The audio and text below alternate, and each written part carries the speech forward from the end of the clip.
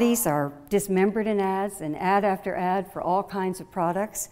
And sometimes the body is not only dismembered, it's insulted, as in this amazing ad that ran quite a few years ago in a lot of women and teen magazines. This is the whole ad, and I'll read you the copy.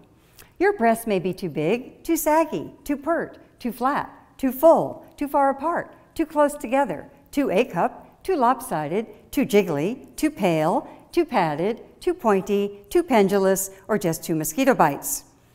But with depth styling products, at least you can have your hair the way you want it. It is ludicrous, but this ran in teen magazines. Teen magazines target 12-year-old girls. Here they're saying to 12-year-olds, your breasts will never be okay. So our girls are getting the message today so young that they have to be incredibly thin and beautiful and hot and sexy, and that they're going to fail because there's no way to measure up to this impossible ideal. The self-esteem of girls in America often